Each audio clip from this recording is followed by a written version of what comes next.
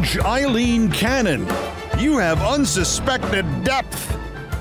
Trump's appointee has stunned Trump world by not only limiting what he can say and when he can say it during his prosecution and trial for stealing our top secret documents, but also for limiting when he and his lawyers can see the war plans and other classified information he stole. This has gotten buried under the McCarthy illegal impeachment inquiry, which is the point of that inquiry. It is a diversion to misdirect the American news media and the public. And as we know all too well, if you spend 90 seconds trying to misdirect the American news media, you will succeed utterly. But Trump has been counting on Aileen Cannon to do his bidding for him, and in this first non-timing ruling out of Jack Smith's Florida case against Trump, the judge has given us hope that she may yet turn out to be more than just the former flamenco dancing and yoga correspondent of the Miami El Nuevo Herald newspaper. In short, Cannon's ruling is almost everything Jack Smith asked for. Any evidence marked classified, Trump cannot discuss it publicly. The evidence marked classified that Trump has lied about and said he declassified, Trump cannot discuss that publicly. The evidence marked classified that has become public knowledge without being officially declassified, Trump cannot discuss that publicly either. Trump wanted a SCIF, a sensitive compartmented information facility, SCIF, reinstalled at Mar-a-Lago, and Cannon not only did not give it to him, she has ignored the request. Looks like when he or his attorneys want access to these documents, they will have to go to an established SCIF under the control of a classified information security officer already assigned to the case in Florida. Trump can only look at the secrets he stole inside the SCIF. He can only talk to his defense team about the secrets he stole inside the SCIF. For the classified audio recordings, Trump cannot have copies. He cannot listen to them except on a standalone computer, not attached to a network, without Wi-Fi, without internet, inside the SCIF, and the headphones on which he listens to the audio recordings cannot be wireless. They have to be plugged into the computer. Honest to God, Judge Cannon's order includes every protection against Trump's kleptomania except requiring him to leave a credit card at the desk. And it has a sting in its tail, and that sting is not merely "be kind, please rewind." Quote, "The limitations on disclosure of classified information set forth in this order are binding on defendant and his counsel, and violations may result in criminal and/or civil penalties." In short, Trump could go to jail for stealing these documents, and he could also go to jail for stealing them again, and he could also go to jail for talking about them. And wait, there's more. His Florida co-defendant, Walt Nauta, in this equation, the sap. Walt Nauta figured he could serve his lord and master Trump yet one more time by gaining his own access to the classified documents, and who knows where they'd wind up then. Judge Cannon shot that down, too, with the impeccable logic that since Nauta is charged with obstruction and lying and not secret stealing, quote, the defense may not disclose classified information to him. From the Georgia Trump case, Trump's chief of staff, Mark Meadows, continues to be the Aaron Rodgers of defendants. Only it's as if Aaron Rodgers tore his Achilles 94 seconds into the first game and then tore it again 94 seconds into the second game and 94 seconds into the third and 94 seconds into the fourth. Meadows wanted the case against him frozen, delayed indefinitely from its scheduled start next month while he appealed his last loss and again tried to get his case moved to federal court. But U.S. District Judge Steve Jones not only denied it, but basically added, you're going to tear your Achilles again. You know that, right? Saying Meadows, quote, has shown no likelihood on prevailing on the merits of his appeal. As to the parallel issue before Judge Tanya Chutkan in Trump's Washington trial, quote, the defendant's daily extrajudicial statements that threaten to prejudice the jury pool in this case, per the only non-sealed part of Jack Smith's exchange with Trump lawyer number, 236, John Lauro, Nothing leaked yesterday. Laurow's team was supposed to answer the judge about good old ECF number 47-3 on Monday. Smith's team was supposed to answer Laurow's answer yesterday, and we don't know for sure that any of that has even happened, let alone what did happen. And, of course, we don't even know what good old ECF number 47-3 is. It's all under seal. And, of course, you heard about none of this because, A, Trump may have actually realized how bad the news from Judge Cannon is for him, and he should not call attention to it on social media. And B, the news media saw something else move in the bushes, and collectively it cried, "Look, a kitty!" And C, Trump is, after all, occupied engineering Kevin McCarthy's illegal impeachment inquiry. That's the point. We know from 100 different reports that Trump met Sunday in New Jersey with the lawn ornament come to life, Marjorie Taylor Greene. He spoke with the snake-like Elise Stefanik on Tuesday after McCarthy took the bait and announced his star chamber. But he has not been in contact with the Colorado Congresswoman Lauren Boebert because she's been too busy getting kicked out of the stage version of Beetlejuice for vaping and illegally recording the show. And, of course, she's now preoccupied with her GoFundMe campaign to get herself a dress that actually fits. Trump has evidently not talked directly with McCarthy either, which makes sense because McCarthy is also very busy destroying his own career and his party's majority in the House. The illegal impeachment investigation has now morphed into the GOP in crisis, in fact, into the GOP in open revolt. McCarthy accused Congressman Matt Gaetz of Florida of conspiring with Democratic Congressman Eric Swalwell of California to get Swalwell placed back on the Intelligence Committee. McCarthy even posits that that is a front for something else. He won't say what. He says of Gaetz, quote, "This is really about an ethics complaint." Gaetz came back last night and said, "This is an abject lie from a sad and pathetic man who lies to hold on to power," unquote. And, Congressman, you're going to have to be more specific than that and use the speaker's name in that statement, because otherwise that could be about just about anybody in your own party, couldn't it? It is hard to imagine Matt Gaetz being right about anything, but he actually may be in this case. McCarthy's wafer-thin premise for this charade is coming apart like a cheap suit. And for that matter, McCarthy is coming apart like a cheap suit. There are now dueling FBI whistleblowers in the Hunter Biden case, and it is beginning to look like McCarthy's FBI whistleblower is a liar. It was Gary Shapley who said that Hunter Biden prosecutor David Weiss had proclaimed he was being stymied by the Justice Department. But now it is the chief of the FBI's Hunter Biden investigation, Thomas Sobocinski, who says, no, that's not true. Weiss never said that. In fact, he told the House in an interview those exact things last week, and McCarthy went ahead with this sham anyway.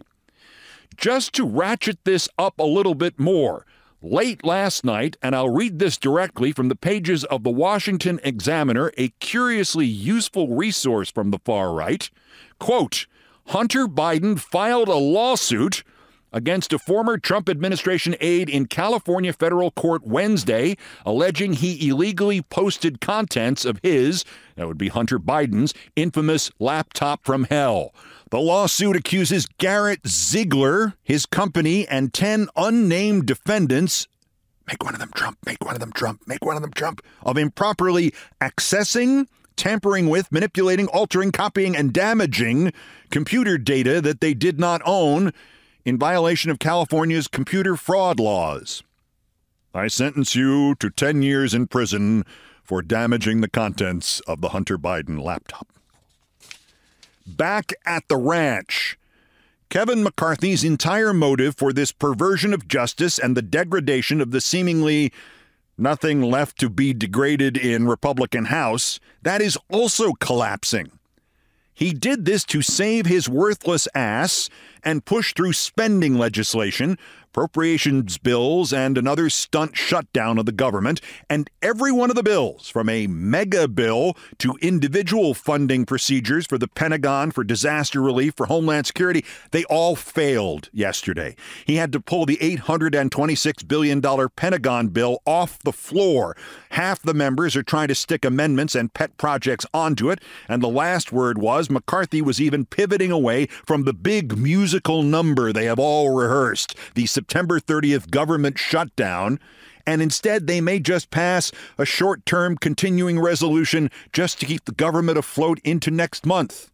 No more big musical number. All he's got is a kazoo. Plus, rather surprisingly, institutional Washington is actually beating the crap out of Kevin McCarthy. The inquiry, quote, devalues impeachment as a meaningful tool to deal with genuine presidential misconduct. Professor Emeritus Frank O. Bowman of Missouri Law told as buttoned-down a group as you can find, the publication Roll Call. Bowman wrote a history of impeachments. He says what McCarthy did may, quote, create a situation where presidents of both parties just throw up their hands and say, look, these guys never operate in good faith. We're just going to refuse any subpoenas that they send us, unquote. The first president who tries that will get away with it. I don't know what happens to the second one. Let's see if Biden becomes the first. A UNC law professor went even further in the same publication. There's, quote, no evidence whatsoever. It's an outcome in search of a process. Isn't that perfect?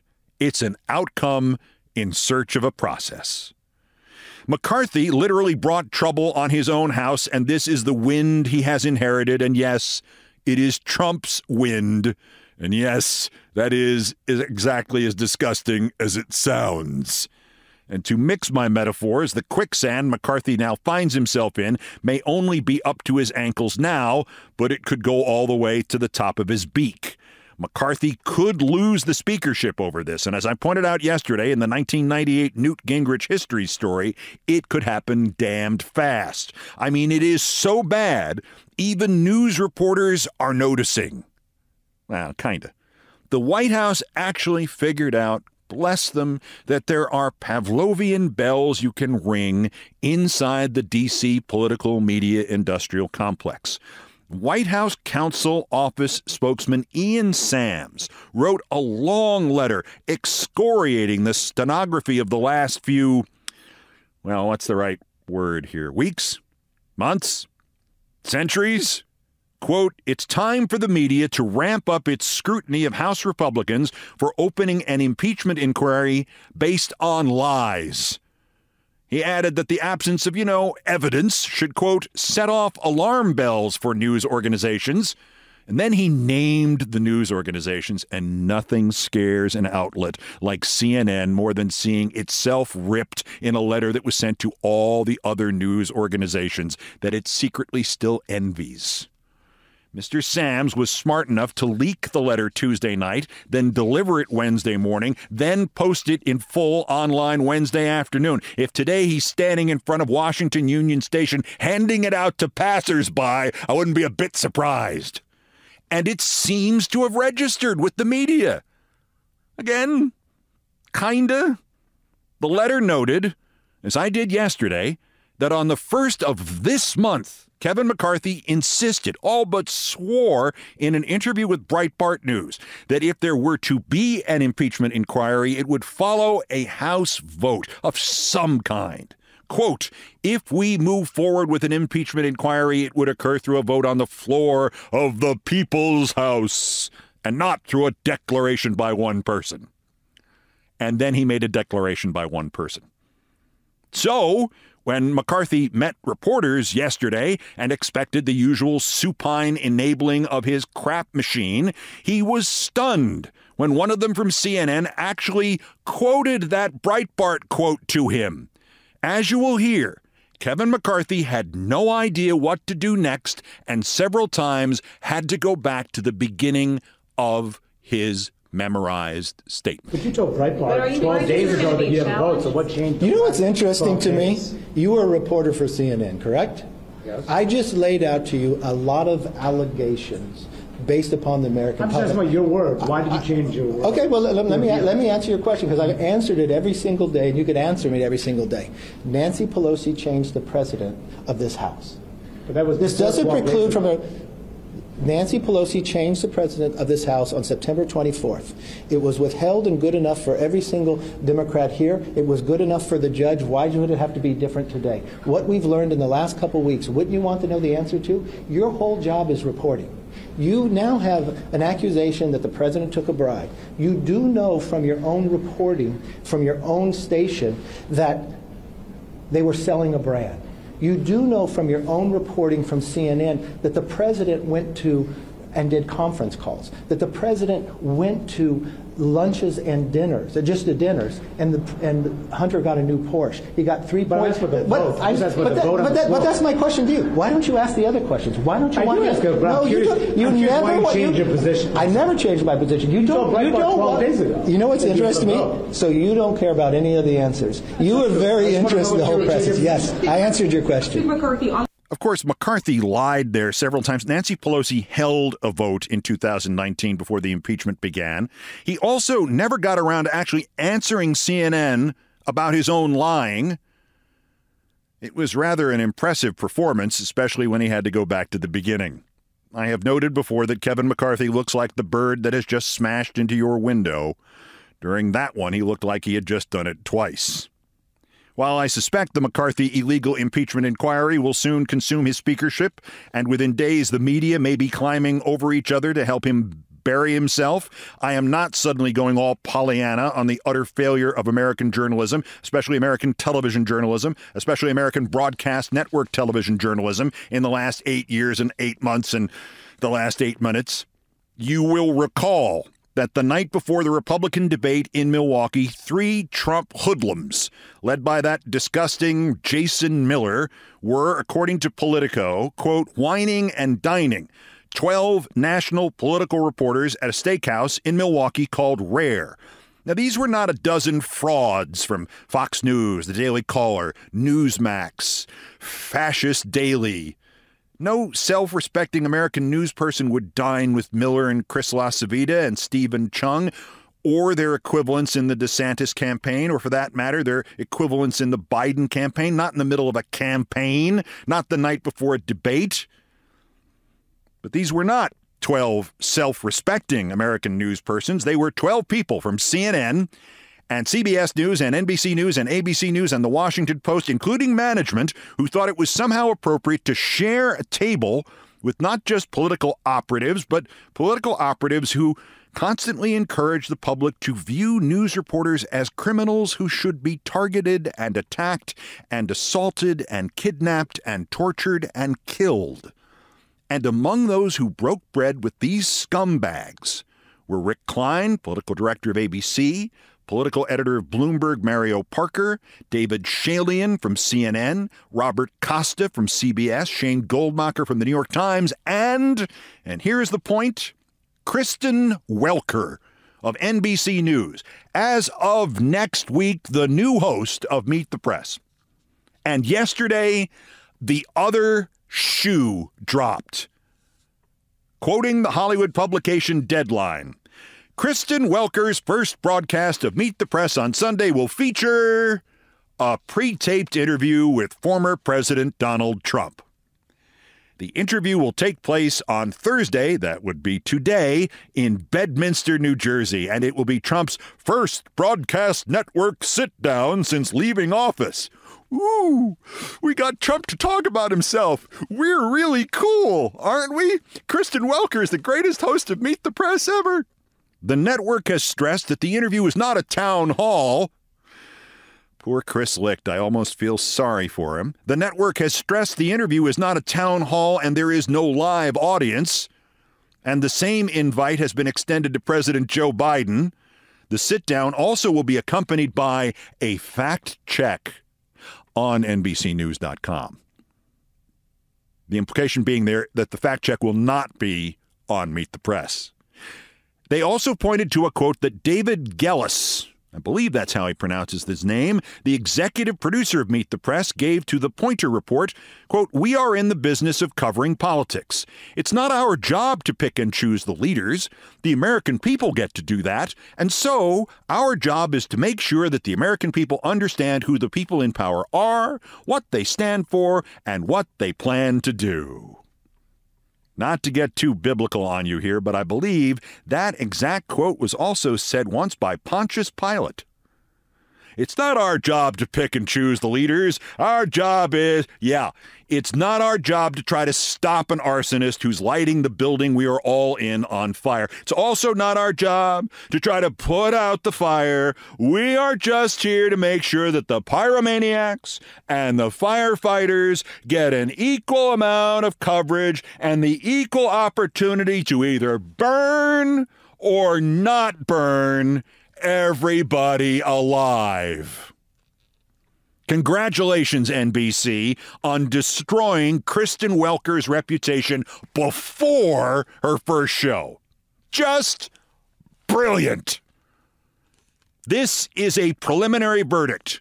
I reserve the right to edit this sentence out later. But honest to God, right this minute, I actually miss Chuck Todd. By the way, this Meet the Press EP, I don't know how to pronounce his name, but I recognized it. David Gellis, Gelles. He was one of the producers I inherited when MSNBC hired me back and canceled Phil Donahue in 2003. And by the way, they canceled him because the show cost way too much money. And it had a live audience with a union in New York, which cost way too much money. And even without Phil's admirable anti-war stance, they were going to cancel it. His stance just made it happen faster. Anyway, so we kept about half, maybe 2/5 of Donahue's staff and made them into the countdown staff, and the others were dispersed around the company. And this guy, Gells or Gellis, was one of those dispersed. But don't worry. Since that day 20 years ago, he has burnished his credentials. We can trust him to handle a Donald Trump interview on NBC News with a rookie. We can handle that because he burnished his credentials by going on to produce such journalistic enterprises as Rock Center with Brian Williams and, of course, 17-time Peabody-winning program Jake Tapper's Book Club.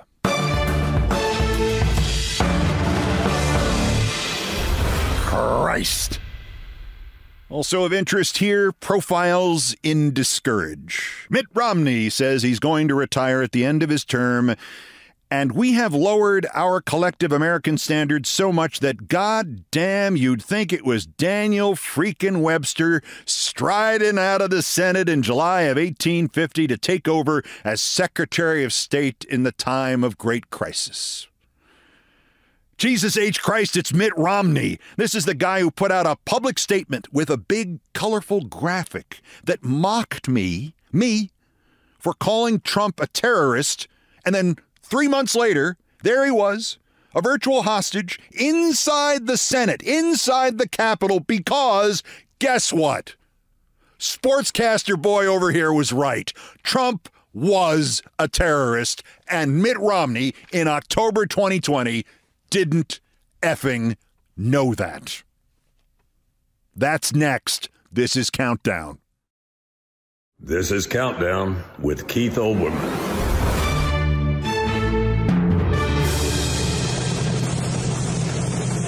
Okay, this is half postscripts to the news and half things I promised not to tell.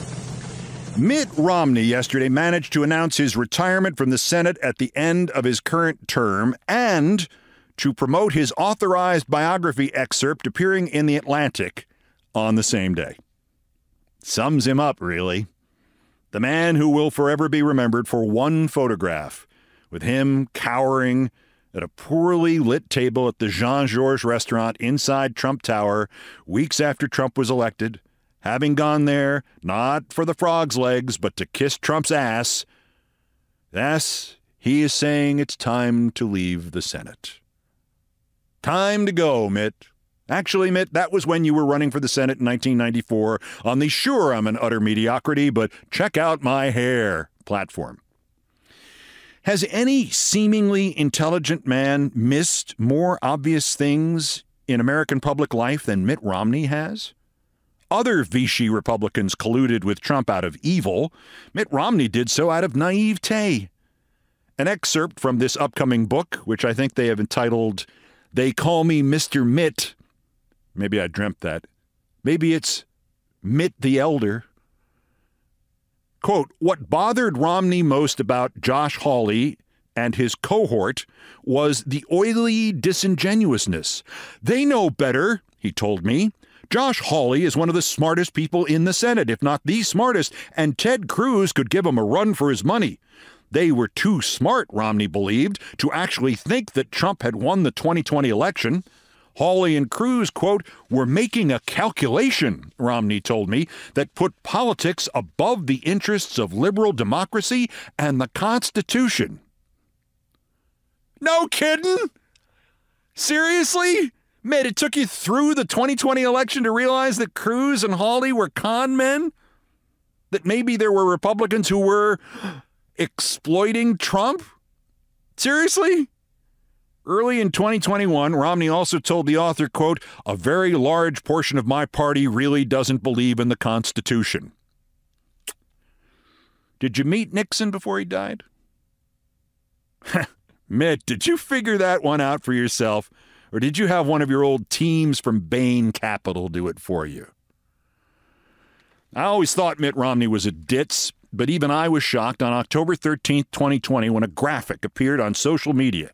White letters, all caps, some of them red on a blue background and his name at the top, and I read it innocently enough, no idea what was in it, and boy, did I get a surprise. That, as I reported that day, was when I discovered that apparently I was the shadow president of the United States, or something like it. Quote, I'm troubled by our politics, Mitt wrote, as it has moved away from spirited debate to a vile, vituperative, hate-filled morass that is unbecoming of any free nation. Mitt, you just noticed that? That had been happening since, 1990. Started by Gingrich and Rush Limbaugh and those other fascists. The president calls the Democratic vice presidential candidate a, quote, monster. He repeatedly labels the Speaker of the House crazy. He calls for the Justice Department to put the prior president in jail. He attacks the governor of Michigan on the very day a plot is discovered to kidnap her. And yet, Mitt, there you were, running away from your own commitment to stop this fascist would-be dictator, dining with him, auditioning for his cabinet, supporting him as he railroaded a Supreme Court nominee past the very rules your party had made up out of thin air in 2016. But go on, Mitt. Quoting this thing again from October 2020, Democrats launch blistering attacks of their own, though their presidential nominee refuses to stoop as low as others. Pelosi tears up the president's State of the Union speech on national television. Keith Olbermann calls the president a terrorist. Media on the left and the... Wait, what?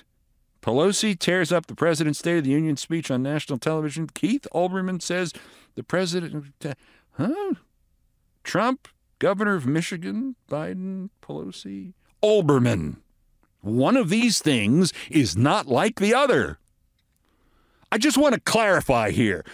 I am not affiliated with any political party. I don't work for any news or commentary outlet, and I have not been elected to any office since, let me see, junior year of high school. But I did stay at a Holiday Inn Express last night. As one Twitter respondent to Mitt Romney's unfortunate missive, the former Obama spokesman and Pod Save America co-host Tommy Vader said, it's long past time to break ground on a both sides museum in Washington, D.C. This comparison of the President of the United States to Keith Olbermann must be preserved for future generations. I agreed then, and I agree now. Honestly, soon-to-be ex-Senator Romney, I was the best you could do? Or from the other vantage point, I was the worst you could do? Mitt Romney, you are one of the Franz von Pappens of this nightmare, our equivalent of the German conservative politician who helped to get Hitler elected and then said, "Don't worry." Quote, "Within 2 months, we'll have pushed him so far into the corner that he'll squeak." You, Mitt Romney, helped to enable a terrorist to occupy the Oval Office. And by that date in October 2020, we all knew Trump was a stochastic terrorist. Maybe you didn't. Terrorism by proxy. He praised the white supremacist militia terrorists in Michigan, repeated their demands, and the next thing, as you put in that graphic, they were scouting out the governor's summer home and planning to kidnap her. And Trump tacitly endorsed the paranoid, delusional QAnon cult. The next thing you know, one of the Kool-Aid drinkers was bursting into a kid's pizza parlor, brandishing an AR-15 because he really believed that bullshit on a psychotic chat room board. That had already happened. And Trump was already also a direct terrorist by October 2020, Senator. What was he doing to his own supporters if not terrorizing them? He told them a Democratic president, if elected, would burn down the cities and destroy the suburbs and eliminate the borders and allow foreign gangs to come kill them. All that, Senator, is and was then terrorism. And you, Mitt, you didn't notice. The country was metaphorically ablaze, and you were yelling at those of us who were trying to warn people and put out that fire I referred to earlier. We have to make it safe for both the pyromaniacs and the firefighters. NBC News, Washington. You tried to make it bad for those of us who were warning people in the realistic terms by complaining that we trampled some imaginary tulip garden of friendly American political discourse that still exists only inside your own head, under all that hair. Silence in the face of evil, or both sidesism in the face of evil, is the same as conducting the evil yourself, Senator. Trump was there. Trump was still there because you and the other good Republicans let him stay there. This is the kind of America they wanted. This is the kind of America they got. This is the kind of America you got. If you have complaints about the state of political discourse in this country, Mitt, take it up with the terrorist-in-chief or with your own mirror. Quote, "The rabbit attacks kindle the conspiracy mongers and the haters who take the small and predictable step from intemperate word to dangerous action," Mitt Romney wrote in October 2020 in his memo to, me? "It is time to lower the heat.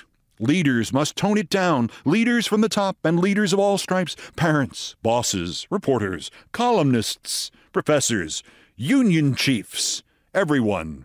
The consequence of the crescendo of anger leads to a very bad place.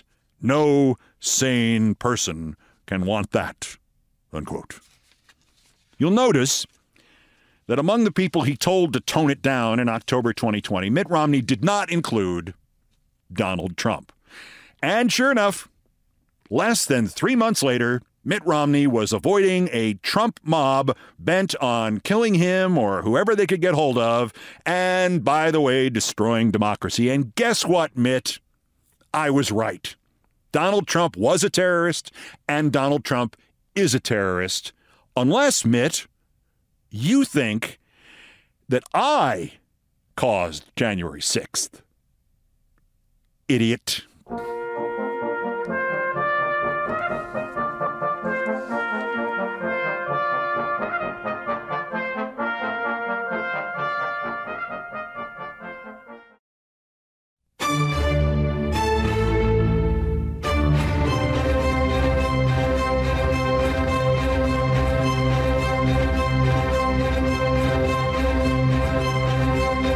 I've done all the damage I can do here. Thank you for listening. Countdowns come to you from our studios high atop the Sports Capsule building here in New York. New York. Here are the credits. Most of the music arranged, produced, and performed by Brian Ray and John Philip Chanel. They are, of course, the Countdown musical directors. All orchestration and keyboards by John Philip Chanel. The guitars, bass, and drums by Brian Ray, produced by TKO Brothers. Other Beethoven selections have been arranged and performed by No Horns Allowed. The sports music is the Olbermann theme from ESPN2, and it was written by Mitch Warren Davis, courtesy of ESPN Inc. Musical comments by Nancy Faust, the best baseball stadium organist ever. Our announcer today was my friend Jonathan Banks from Breaking Bad and Better Call Saul. And Airplane. Everything else is pretty much my fault. That's Countdown for this, the 982nd day since Donald Trump's first attempted coup against the democratically elected government of the United States. Convict him now while we still can. By the way, Mitt, he's still a terrorist. The next scheduled countdown is tomorrow. Bulletins as the news warrants and my throat permits. Till then, I'm Keith Olbermann. Good morning, good afternoon, good night, and good luck.